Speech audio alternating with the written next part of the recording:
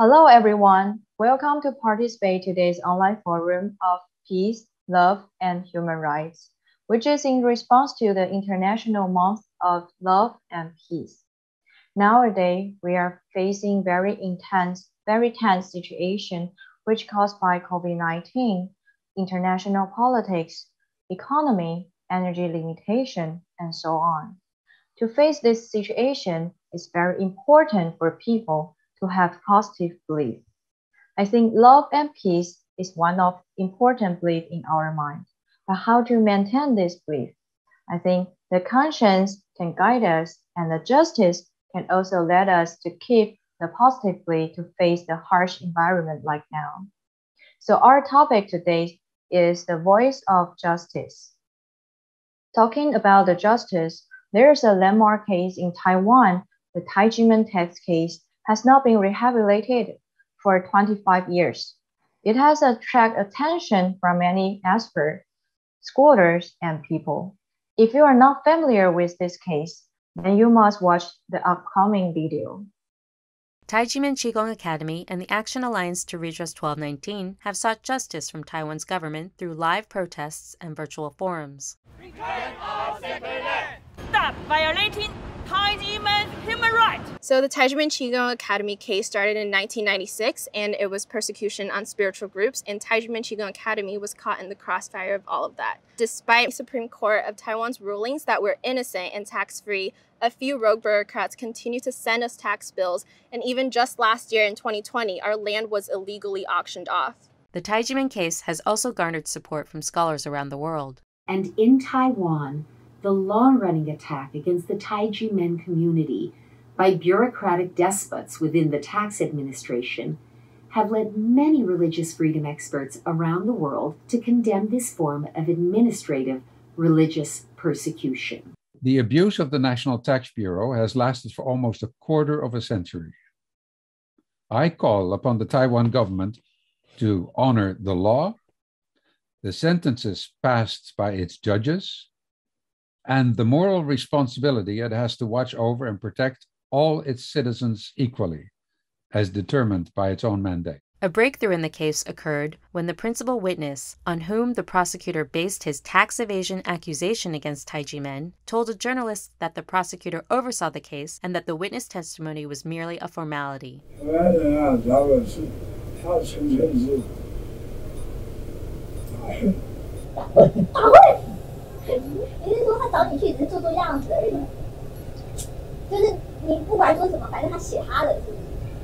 The witness revealed that illegal tax bills were issued to Tai Ji Men at the request of the Investigation Bureau's City Field Office.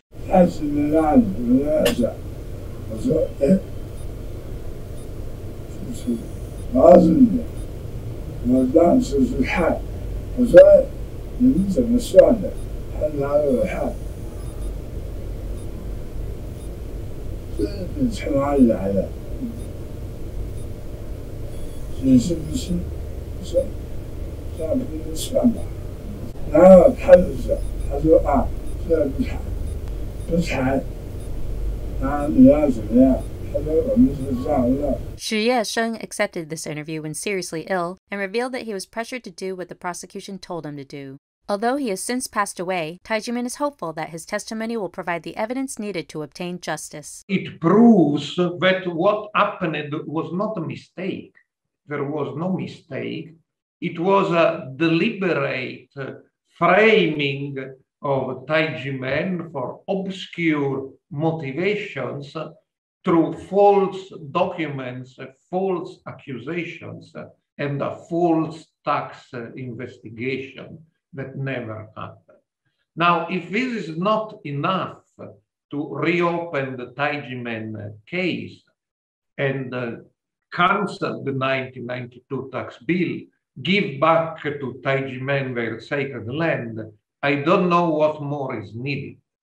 It's a general principle of the law all over the world that when new elements emerge, even final decisions can and should be revised. Revision is a fundamental principle of justice. So far this year, the Action Alliance to Redress 1219 has presented messages to representatives from TECRO, the Taiwan Economic and Cultural Representative Office in San Francisco and Washington, D.C. We're Tai Ji Men members in the United States. We conveyed our message to Taiwan's Representative Lai in San Francisco. We have just conveyed our message to Taiwan's Representative Xiao in the D.C.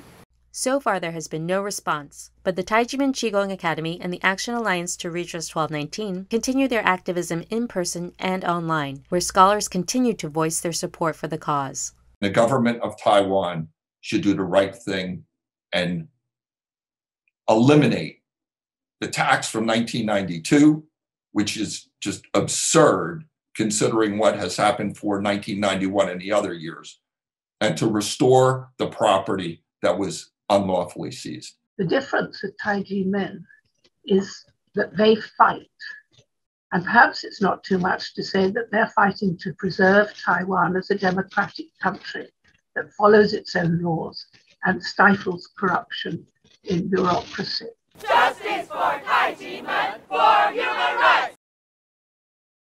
From the video, you can see that many people are paying attention to and supporting Tai Ji Men test case, not only in Taiwan, but also on international. They're calling on the Taiwan government to face the problem squarely and resolve it actively. Today, we also invite several guests from various fields to share their voice of justice for this case. Let's welcome them. Ting Yu, Alice, Li Xue, and Johnny. Hi everyone, welcome to participate in today's forum. So first, let's welcome Ting Yu to share her speaking. Thank you, Samantha. Hello everyone, my name is Ting Yu and I'm Tai Ji Men dizi.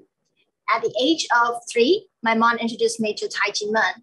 Every time when I listen to my brothers and sisters sharing on their story with my shifu, Dr. Tong to spread love and peace to different countries, or watch the videos hearing the sound of love and peace bell run by world influential leaders, and seeing people's bright, smiling faces at each event held by Tai Ji Men, my heart was always warmed up instantly.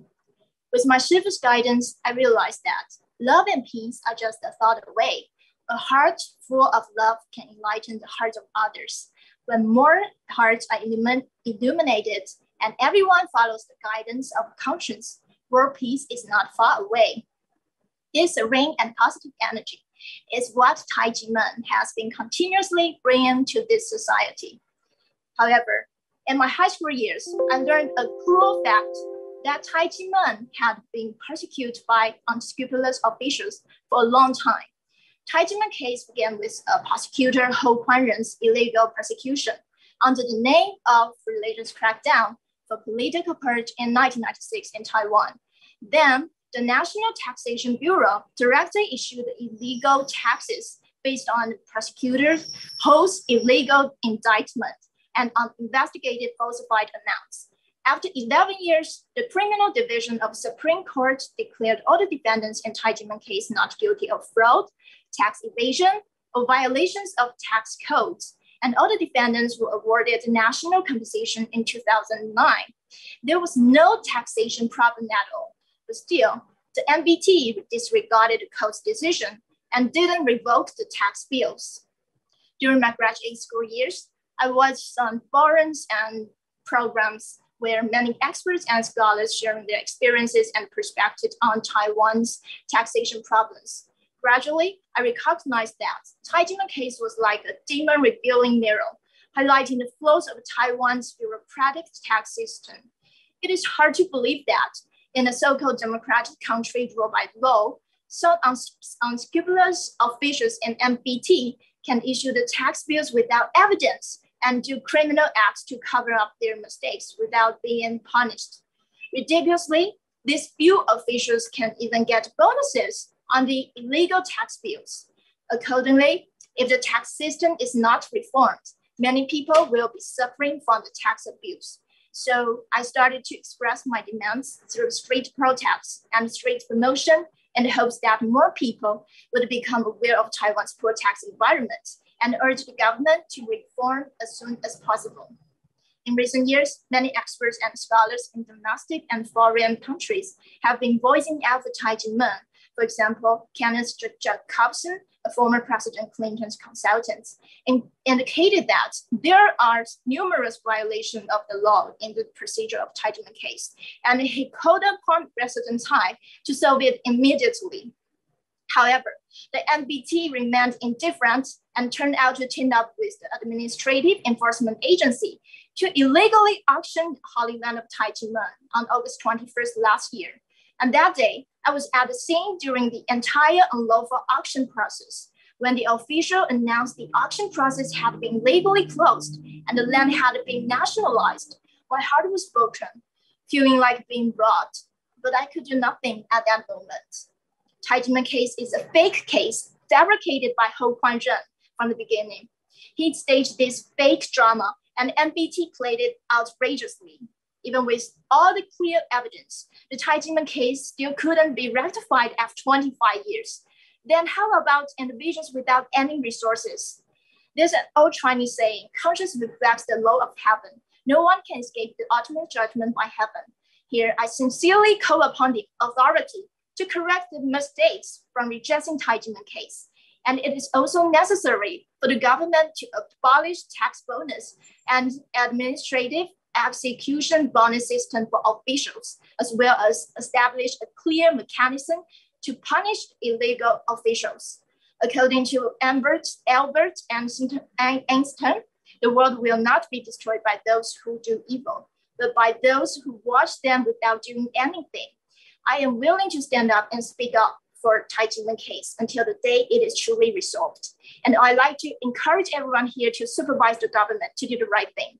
With the joint efforts, I believe we can help Taiwan move towards the path of the true democracy and freedom. Thank you for your listening. Thank you, Tingyu. Yes, don't be silenced. Everyone should stand up for injustice so that the justice can really be demonstrative instead of being a slogan. In Chinese, we have a slang, 言教不如身教, which means that it's very important to lead by example with real active rather than words. How to harmonize the knowledge and action is a very important task, not only for teachers and parents, but also the government. Next, let us welcome Alice, which is a teacher, and she is going to share her voice of justice with perspective of teaching. Good evening, everyone. I'm Alice. I'm a teacher teaching kids aged 8 to 12. In teaching, observation is very important because it allows us to understand students' needs and provide effective assistance. In the course of the observations, I discovered that in addition to the child's innate personality, the child's surroundings and family background are significant influences. I've met a lot of students who refuse to admit when they're making mistakes and insist that they're right. For example, there was a little boy. He wrote the wrong answer on his assignment.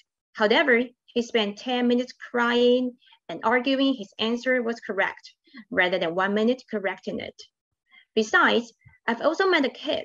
Whenever he disagreed with other students, he ran to the window and yelled that he was going to jump out of the building or even threatened to kill his classmates.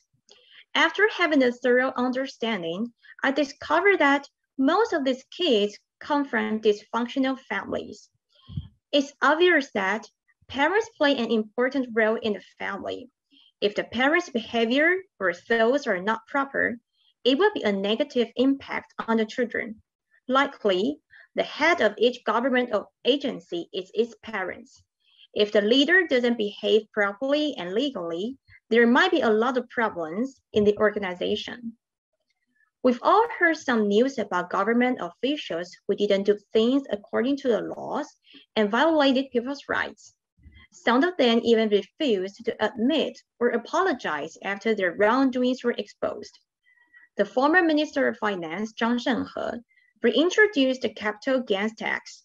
It caused a loss of 2.2 trillion NT dollars in value in Taiwan stock market. The national coffers lost 55 billion NT dollars in stock transaction taxes that year.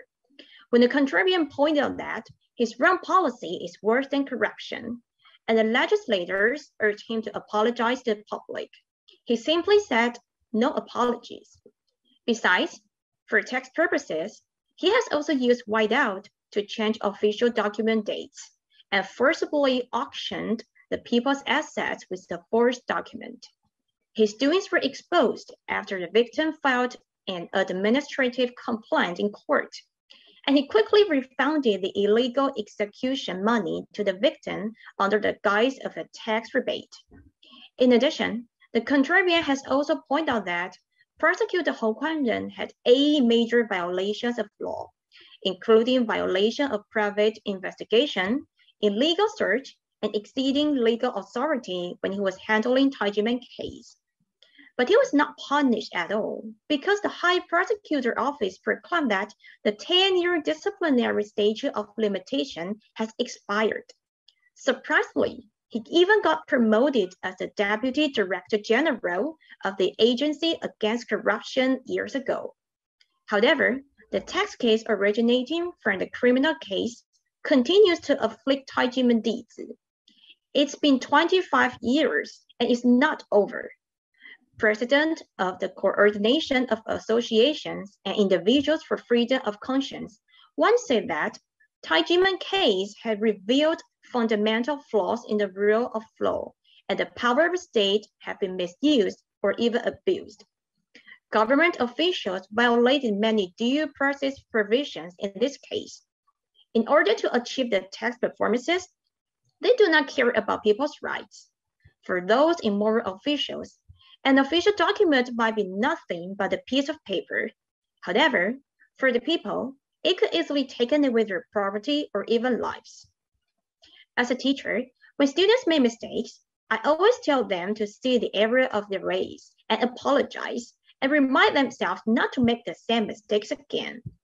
As a Taiwanese citizen, I also hope that when government officials make mistakes, they can admit their wrongdoings, apologize, and solve the problems. Taiwan's current government has pushed many positive improvements. Last year, with the effective anti-epidemic measures, people in Taiwan lived a relatively stable life for another year. But there is still a large space for improvement in judicial and taxation system of our country. In the family, parents' thoughts and behaviors have strong influence on their children, just as it does in the family. The thoughts and behaviors of the superior deeply influence their subordinates and Taiwanese. Here, we urge all government officials to do everything according to the laws and conscience, and truly put themselves in the shoes of the people when making policies and decisions. Thank you. Thank you, Alice. It's very important to admit mistakes and correct them, not only for children and adults, but also the government, which has to lead the country, should do the same. How the government act and make the decisions for the sake of the people is very important. When the people live and work in a state of happiness and satisfaction, then there is a hope for the development of this country. The technology industry is now a very important field to support Taiwan's economy. So next, we would like to invite an engineer from the technology industry to share his view. Let's welcome Johnny. Hello everyone, I'm Johnny.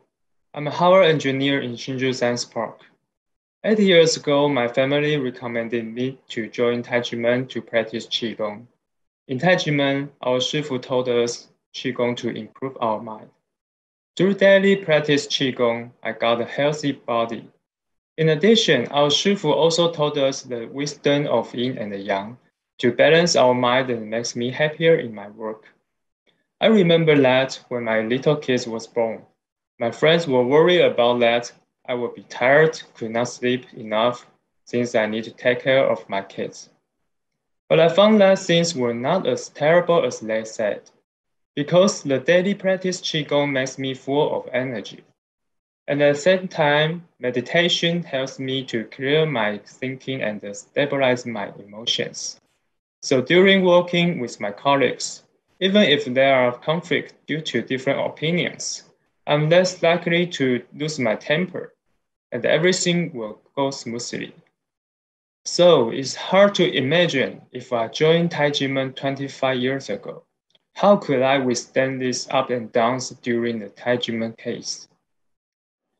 At that time of Tai Ji Men case, although I had no personal experience about that, as long as I thought about it, I would feel so sad if so many brothers and sisters have suffered. I know that some brothers and sisters have tolerated sarcastic comments from their family and friends for a long time because of the Tai Ji Men case. Moreover, some brothers and sisters died of depression because of this. I don't understand why such a good place have been innocent hurt by the religion's anti-criminal operation for 25 years, and it even not stopped yet. Over these years, I have observed the IRS of Taiwan has not followed the law and the evidence to illegally impose taxes on Tai Ji Men. First, all the official evidence proves the teacher's salute is a gift, including the third instance criminal judgment, the spring administrative court's decision, and the IRS announcement investigation. But the IRS completely ignores it and continues to pursue taxes on Tai Ji Men. Second, Tai Ji Men has been established for 50 years, but the IRS has only imposed taxes on 1992, which is neither legal nor logical. Third, the IRS has never imposed taxes on other martial arts and religion groups, but treated Tai Ji Men differently, violating the principle of equality. During the persecution these years, our shifu not only taught us wisdom, but also compassion. He did not stop his ideas. He not only promotes the legal and the tax reform movement in Taiwan, and also lead us to spread love to the world, travel to hundreds of countries, spread the concept of love and peace, and brought the concept to the world in order to achieve world peace. Tai Ji Men contributes to the country and brings the energy of peace to the world. Why is such a high-quality group subject to continuous persecution by government? It can be seen that under a tax system without the rule of law, the victimized people cannot fight back. Here, I call on all people to pay attention and face this problem together. In 2020, there will be 14.3 million enforcement cases of tax arrears and fees in Taiwan. So no one is an outsider anymore. Let's work together, reform the legal tax system, and use conscience to save Taiwan's future. Thanks for listening. Thank you, Johnny. Indeed, no one is an outsider. If a bad tax system is not corrected, maybe you or I will be next victim. Actually, as I know, even a professor of law has been victimized by this tax system. So any system and decision made by the government have a major impact on the people and even international situation. Next, we would like to invite Li Xue, who has lived abroad for a long time, to talk to us about her views from an international perspective. Thank you, Samantha. Hello, everyone. I'm Li Xue Cai. As an international volunteer for Association of World Citizens, I often attend international conferences of human rights and the United Nations NGO conferences. In early June this year, the Standing Committee on Canadian Heritage of Canadian House of Commons has made September 30th today the first federal statutory holiday for the National Day of Truth and Reconciliation to commemorate the dark history of the indigenous Indians who suffered cultural extinction. For 120 years, since the British colonial period, Canada's government had set up a boarding school system for indigenous Indians, forcing their children between the ages of 5 and 16 to board at Christian church schools. to lead their families, eradicate their ties with their mother tongue and culture, with the purpose of assimilating the indigenous Indians into Canadian culture. During their stay in the boarding schools, the children suffered violence, sexual abuse, disease infections, and malnutrition. At least 6,000 indigenous children died in the boarding schools. The colonial policy has resulted in a high proportion of mental illness, drugs and alcohol abuse, and a high suicide rate among the indigenous Indians, and caused them irreparable trauma. In 2008, the indigenous Indians established the Truth and Reconciliation Commission, and the National Center for Truth and Reconciliation was established in 2015. The genocide evil deed of the colonial boarding school system was finally confirmed. Former Canadian Prime Minister Stephen Harper and the current Prime Minister Justin Trudeau constantly and formally apologized to the indigenous Indians for the tragedy. This reminds me of the world-famous Tai Ji Men tax case in Taiwan, which has lasted for 25 years and is still ongoing. It also involves the government's abuse of public power to persecute the religious minority on their culture and human rights and freedom of belief. Tai Ji Men is a Qigong martial arts and self-cultivation spiritual group. For more than 50 years, being self-founded, Tai Ji Men master Dr. Hong Daozi, together with his disciples, have visited 101 countries to promote the peace culture based on love and conscience worldwide through cultural experience exchanges. Tai Ji Men has won international recognition as Goodwill Ambassador of Peace. However, this culture group was illegally prosecuted by prosecutor Ho Kuan-ren in 1996.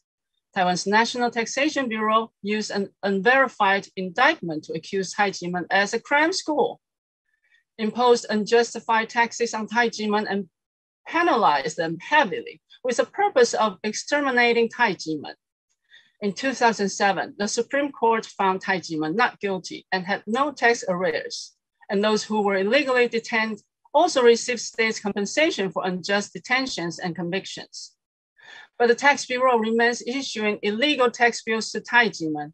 In 2020, after the Tax Bureau and Administrative Enforcement Agency failed to auction off Tai Ji Men's sacred lands illegally, the government confiscated the lands.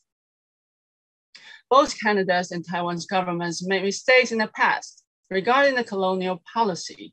As Perry Bellegarde, Canadian National Chief of the Assembly of the First Nations, mentioned, this is self-destruction, the destruction of families, communities, and our country. In Tai Ji Men case, Taiwan's control yuan also found Prosecutor Ho and the National Taxation Bureau committed major violations. However, when the truth was revealed, Canada's government started a dialogue between the perpetrator and the victim, a new relationship of reconciliation. But for 25 years, after finding the truth, Taiwan's control yuan, the Transitional Justice Commission, and the National Human Rights Commission have done nothing to the violation of the Tai Ji Men case. They allowed rogue bureaucrats to dismantle Tai Ji Men and ignore Tai Ji Men's cultural and human rights and freedom of belief, but protected by the two international covenants. Kenneth Jacobson, a professor of law at the Philadelphia's Temple University and an advisor to former President Clinton, who has studied the Tai Ji Men case for years, calls upon Taiwan's president to fix the mistakes of the past, he said. To allow errors to continue to perpetuate mistakes that were made in the past is as bad, if not worse, than committing those mistakes in the first place. This is a travesty. It is a tragedy too. I want to call upon Taiwan's government to face up to the truth, reconcile with the victims, and have the courage to admit mistakes, and through the redress of Tai Ji Men's case to implement transitional justice, and to demonstrate the true democracy and rule of law in Taiwan. Thank you for listening to my presentation. Thank you, Li Xue. I hope that Taiwan government can learn from this Canadian case, be brave to face the mistake and do the right things, so that Tai Ji Men test case can be rehabilitated and obtain a belated apology. Dear Taiwan government, Not only the Tai Ji Men dizi and the people in Taiwan, but also all over the world are concerned about the Tai Ji Men tax case. We are watching that how Taiwan government will handle the Tai Ji Men tax case. I think the people in power should hear the voice from the people, which is the voice of justice, especially today. And everyone who is watching online right now is welcome to share today's forum or our channel with your friends so that more people can pay attention to this issue. When everyone starts to pay attention to this injustice issue and discuss how to correct it and prevent these mistakes in future, the justice can really be implemented and people no longer in pain. We will have more power and capability to help more people in the world. Let the positive energy of love and peace be passed out. Now, I would like to invite all the guests to take a photo together as a record. Let's do a gesture of justice, like a picture at the right corner. So everyone who is watching this forum online, please join us in making this gesture also, or you can leave some words or picture to represent your insistence of justice. So next, I will say 1, 2, 3. Then everyone say voice of justice. Ready? 1, 2, 3. Voice of justice. Okay. I hope our voice today can be heard by more and more people. Thanks for all the guests. Today's forum comes to the end here. For more related information and report, please search act1219.org. Also, welcome to subscribe our channel, leave a like, and turn on the bell. Thank you for today's participate. Thank you, everyone. Bye-bye.